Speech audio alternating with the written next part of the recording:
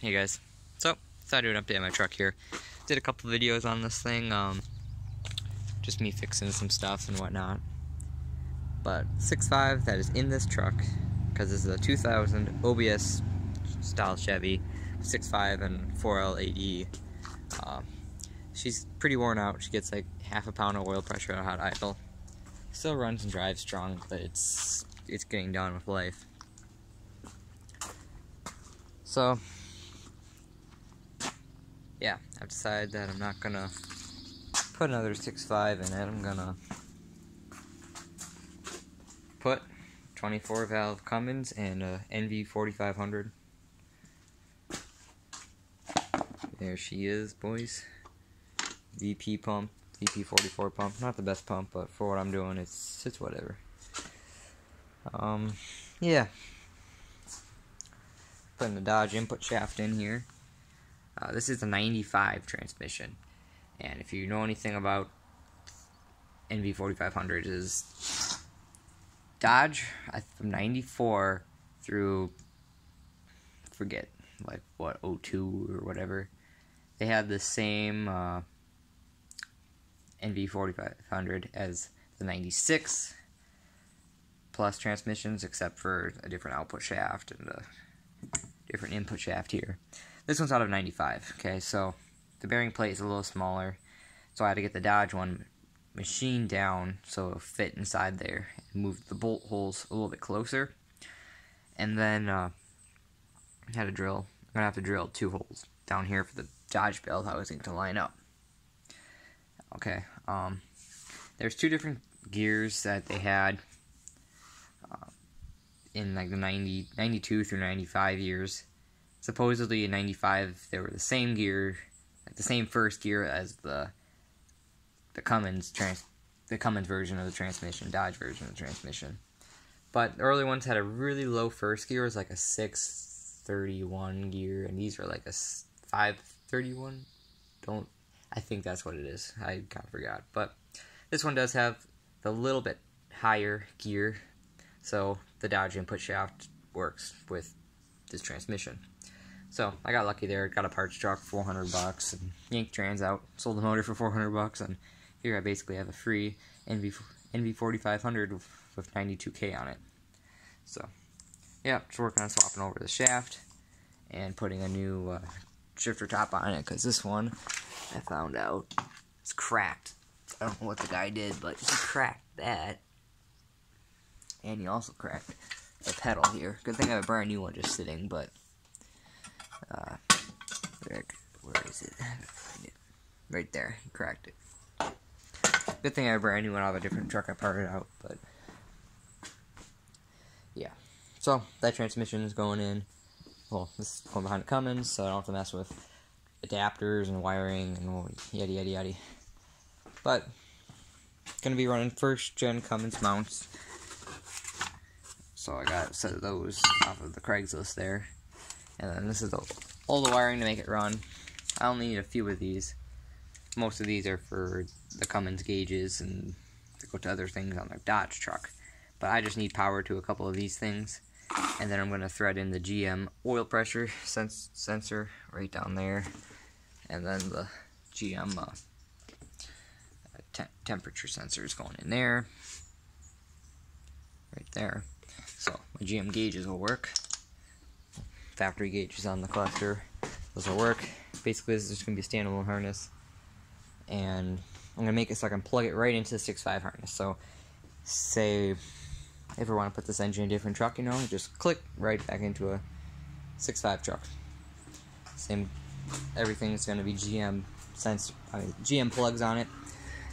For the lift pump here, I got a brand new one because I know these engines have lift pump issues like the 6.5s, but I'm going to cut that off and tie it into, put a 6.5 plug on it so I can just, and all the fuses and everything will be in the GM fuse box, so it's all going to be work like factory. Only thing that's not going to work is the cruise control, which I'll probably figure that out one day, but for now I really just want to get it running. Yeah, it's got a edge like 50 horse tuner or something on it. So that's fun. So, but yeah, these engines are pretty simple. ECM's right there behind the fuel filter, and it shouldn't be too bad of a swap. I'm hoping not.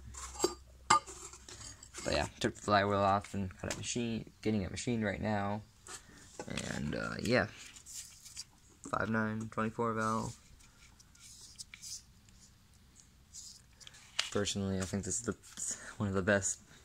Honestly, this really is the best diesel engine ever made. This and the 12 valve, as far as simplicity and reliability. You know, sure, Duramax's power strokes are fun, but they're expensive to fix. And from what era this came from, this is definitely the best from. But you know, 7.3s are nice, but honestly, I like Cummins. But yeah, so stock turbo for now. I want to do compound setup on it one day and whatnot. But for now, stock HX35 will do just fine. Gonna be running the Dodge downpipe off of first gen, so I have to get a different turbo flange. So turbo flange that just hooks up to the downpipe right there and hook up to my 4-inch diamond eye exhaust. And yeah. So yeah, I'm hoping, I'm waiting on some parts. I'm going to order a couple more parts tonight. And then I'm hoping I'll have this thing together pretty soon. Hopefully by the beginning of August there. Yeah, there's the Dodge bell housing. Bolt right up to the NV 4500. So, yep. GM NV 4500, Dodge bell housing. Gonna be using the Dodge slave cylinder off of the NV 5600, and then I'll use the GM master cylinder because those have the same bore, and it should work. If not, then I'll just put a Dodge master on it. But since I have a brand new GM one laying around, I'll try that first and see what happens. If not, no big deal. Just modify the firewall a bit, and should be very mint. But yeah. So, to recap, because I had a couple people are wondering, you know, you run the Dodge clutch, basically everything from here back is all Dodge. Same clutch, slave cylinder, you know, pilot bushing, and pilot bearing, and another bearing, I forgot. There's the pilot in the crankshaft, and then there's the bearing there. I forgot the name of it, but I know what it is. It's forget. But yeah, bearing sits there, and there's the fork there, and it pushes and releases the clutch. So I forget what that was called, but everything's from the bell housing back is all Dodge. Everything from here back is all GM. Yeah. Yep. So, should be a fun swap. Get rid of the 6.5 turbo diesel and have something super reliable. Because I plan to go down to Texas and pull a couple trucks up and whatnot. Because wouldn't mind finding a clean cab for that, and honestly pulling a couple of rusty trucks up here would be kind of fun. But yeah. So, back to the truck here, since I really haven't made any updates on the truck side. Put a bull guard on it, a light bar, and a visor, because I love visors. They look pretty awesome. Running the 99 plus OBS Chevy HD rims. These came off like a 2003 Duramax my buddy had. Yeah, 6.5 turtle diesel. I'm gonna get a sticker made that says 5.9 Detroit, because why the heck not? Interior's pretty nice. Swapped it. I had a bench seat out of a crew cab, bench seat with fold-down armrest, but it really was not working out because I didn't, for people getting in the back and whatnot. So I swapped that out for one out of a, this came out of a 98 GMC K2500. I parted it out. But yeah, sorry for the mess. It's really dirty right now. Got back from a camping trip. Got a bazooka base tube or whatever my dad had, and so I could use this. I just threw it in there because why not? It's pretty decent, not the best, but whatever. put new carpet in it, and it came out of a 5-speed truck. Sorry, I realized I vacuum it, but it came out of a 5-speed truck, so it has a whole cut in it. Put a new dash in this thing too, because the other one was really faded on top. You know, it was looking like this. But yeah, this one came out of a truck I had a while ago. 98 k2500. It was that green one. For whatever reason, I decided I wanted a 95 dash in it. I don't know why I did that, but I did. Kind of glad I did now, because I have this pristine dash, just like new. Running a Pioneer radio, forget what it was, because I bought a buddy's Sunfire, basically just for this brand new radio, and kind of just flipped it, but I just wanted it for the radio. Crank windows, manual locks. Used to be orange. Yeah, kind of an uncommon truck, because they only made extended cab short bed trucks with 8 lugs. Not 6 lugs, 8 lugs from 96 through 2000. And from 95 to 88, didn't make any 8 lug extended cab short bed trucks. Only 1500 extended cab short bed trucks. Yeah. There's the old grill that's gonna get pulled. Basically parted out because it has new heads and new turbo. I'm gonna see what I can do with this intake. Hopefully, I should be able to make it fit for boot and whatnot. But yeah, I did put some money into this engine, but I was gonna put a 6.5 back in it, but I tried 3 different engines. Pulled the pans and they're old junk, cracked mains. So I pretty much just scrapped the idea and said, what the heck? And then, well, basically I pulled the pan off of one engine and I found a bunch of shavings in it. I got kind of upset and decided I'm done for the day. Walked inside and found a 24 valve Cummins for a steal of a deal out of a 99 Cummins that was totaled. Dodge that was totaled. It was T-boned and the frame was bent, and that came out of a 5-speed truck, so doesn't have any wiring for the automatic and whatnot. I paid $1,300 for that engine, and in this box it came with, this is everything I stripped off the Cummins. It came with the whole Dodge wiring harness, like the whole truck harness, hydro boost, there's the cruise control, there's the PCM, I think, yeah, which I don't need that just runs gauges and stuff on the Dodge.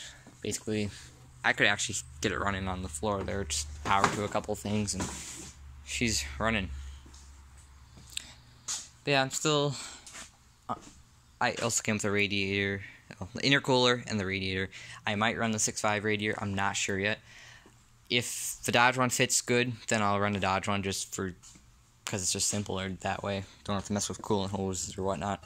But we'll see how it fits. It's pretty gross, so I'll probably pressure wash it and whatnot.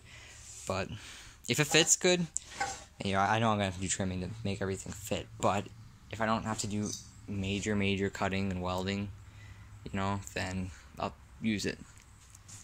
But I should be able to use it. If not, the 6.5 one will work just fine. I'll have to relocate the AC condenser. I'll have to put the intercooler in between the AC condenser and the radiator. Yeah, it'll be a tight fit, but we'll make it work, I guess, huh? Should be an interesting build. I'm really looking forward to it. I don't know why, but I love extended cab short bed trucks. It just looks so cool to me, especially with the HD rims on them. It's just the simplest thing, but it makes me happy. Yeah, but it's going to be a pretty awesome truck when it's done. I really cannot wait.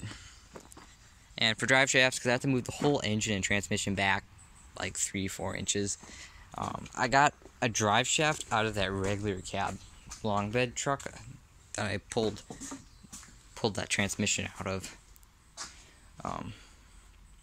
right here. And this is like 4 inches shorter. No, not 4 inches. Like 7 inches shorter or so than the one that's in my truck. So I'll see how that fits. If not, I'll get the aluminum one shortened down a bit. But once I get the transmission in, we'll see what's up with drive shafts. I'll probably be okay with the stock front drive shaft, but again, we'll have to see. Well, might as well show you guys the truck I parted out to get that NV4500 out of. Here it is, here's what's left of it. It was a whole truck. 350, 95, 92K on the clock. She was pretty crusty. That's the guy's power window conversion. And yeah. This poor truck was definitely abused. It was all dented up. There wasn't a straight body panel on this thing. Everything was rotted. I basically ripped the front fenders off, and I ripped the core support off, basically. Just bends right down there, and kind of unbolted the cab. I really didn't have to touch anything. It basically just fell apart, and I lifted it off of there. I just grabbed the rocker and flipped it over by myself, and got the cherry picker, pulled the engine and transmission out all in one. Had a 350. Like I said before, sold that for $400, so I basically got a free frame, box, kind of a cab, and an NV4500. Drove around the yard, shifted great. Beating it around, using it as a, a beater truck until I blew a brake line, because they're done.